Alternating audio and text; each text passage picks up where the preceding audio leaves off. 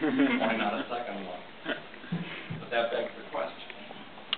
Why would a historian of late medieval and early modern Europe, 1400 to 1700,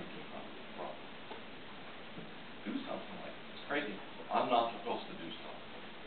Historians, really serious historians, are not supposed to write about this. We're not supposed to write books about it. And I felt compelled to do it. Not just as a person, and not just as a human, but as a historian, to help set the record straight. Because from those questions about what did it feel like not to ride on a donkey, to the present, from that time to the present, I continually run into the misshapen history of what happened in Cuba. And there's nothing like a first-person account to set things straight. I stumbled onto that just out of sheer desperation.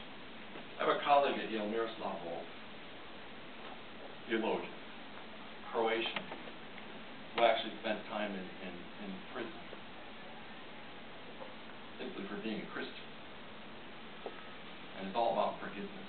It was also written on not just forgiving, but bearing witness. And something he said to me once, which I then read in his book, made me realize why it was right for me to write Waiting for Snow and Havana in the book. He said, you know, when someone is an eyewitness to history, and that history involves some great injustice, and you don't bear witness to that injustice, then you're allowing evil to triumph. Not only at the event, but forever. Eli Wiesel has said more or less the same thing.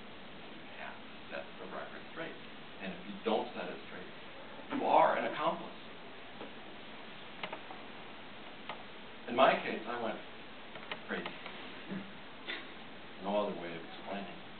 And the catalyst for me, what drove me insane, in 1999, was Elian Gonzalez. Now, is there anyone in this room who never heard of Elian Gonzalez? I doubt it. No matter how young you are, especially if you were living in Miami at the time. That boy drove me insane because there came for me the full horror of the distortion of Cuban history and the lack of understanding about the Cuban situation in the U.S. I thought I would try to set the record straight by sending letters to every major newspaper, magazine, and television news station in the U.S. I wrote letters on my super fancy Yale stationery, Mighty Mug Professor of this and that. You know. Please, please, I said in my letter, put your stories on Elian in context. This is a government that intentionally and willfully separated tens of thousands of families, has never, ever cared about children being reunited with their parents. Please, cover the Pedro Panero.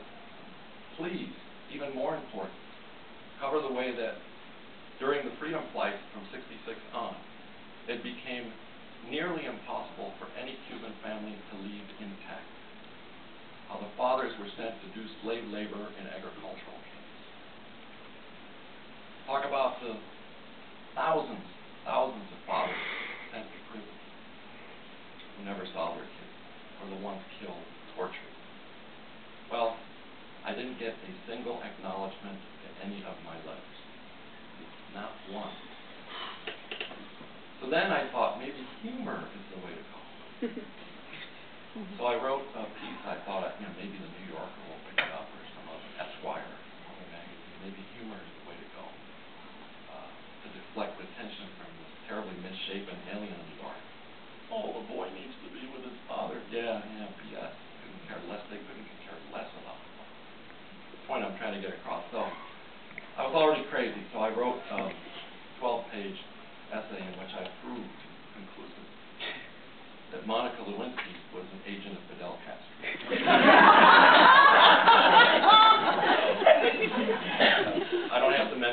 evidence. That didn't get me anywhere. So then I thought, well, if I tell the story of what happened to me and pass it off as fiction, if I write a novel about my experiences, maybe the American public will start to get the point. That's what I did. I went crazy. Over one summer, I wrote Waiting for Snow in a Van, working at night between 10 p.m. or 2 or 3 a.m. every day, teaching in the morning, summer school. I was insane. I was only working on 2-3 hours of sleep. But it worked. I sold the book 2 weeks after I finished it. First draft. Didn't change a word. I had no outline. When I go to high school to speak, the teachers want to kill me. You've ruined all the years we've had. Telling students to make outlines and proofread their drafts. I was crazy. That's what you do. Crazy with rage. Absolute burning rage.